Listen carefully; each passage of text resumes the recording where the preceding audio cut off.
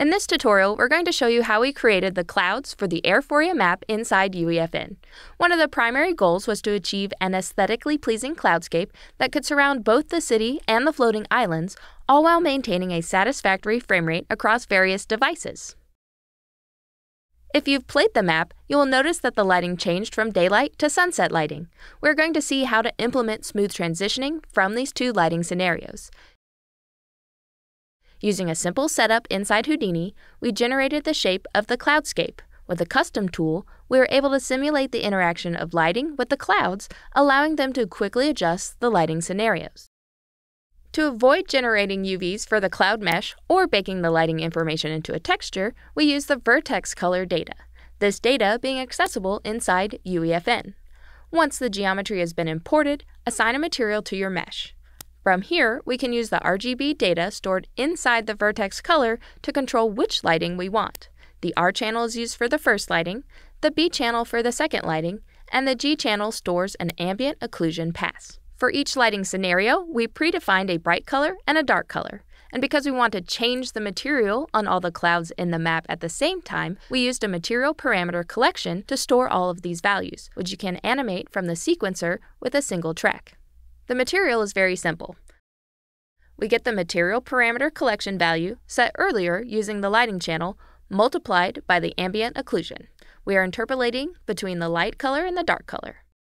We do this for both lighting scenarios and then do a final interpolation to control which lighting to display. Of course, the geometry is not enough to give the clouds this fluffy look. To do so, we use the Niagara system that spawns on top of the geometry.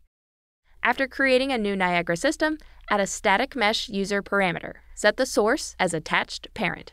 This will use the parent geometry of the Niagara system as a source. Add a static mesh location module in the particle spawn stack and drag the user parameter into the mesh field. Set the sampling type to vertices and the position sampling to soft.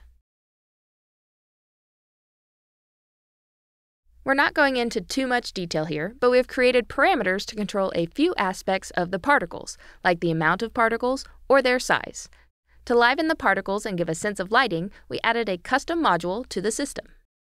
Inside this one, we have added these parameters. You will notice they are similar to the ones we created in the material parameter collection. A light and dark color parameter for each lighting scenario, and float parameters for the ambient occlusion and lighting scenario. We added an extra color parameter called vertex color and a curved parameter called remap. The module itself is very similar to the material setup. Light and dark values are multiplied by the ambient occlusion, and we use the channel stored inside the vertex color to interpolate between them. We then output the result into a new color parameter that can connect to the particle's color. After saving our new module, we can add it to the particle update stage of our emitter. The next step is to create user parameters that will be linked to it. We'll use the same colors as in our material and add a float parameter to manage the lighting scenario. Let's connect these new parameters to our custom module. The vertex color field is using an existing parameter generated by the static mesh model added earlier. Simply find the parameter called sampled vertex color and drag it to the vertex color field. Now we are finished with our Niagara system. Let's head back to our level. Drag and drop the Niagara system into your map. Set its position to 0 and then attach it to your cloud mesh. You will need to change any parameters in the detail panel to make the particles appear. To change the lighting scenario, add your cloud particles, a new parameter collection, into a sequence. Add a track for the lighting scenario and keyframe it from 0 to 1.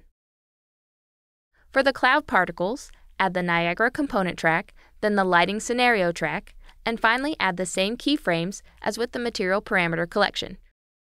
We can now change the lighting during our gameplay. Voila!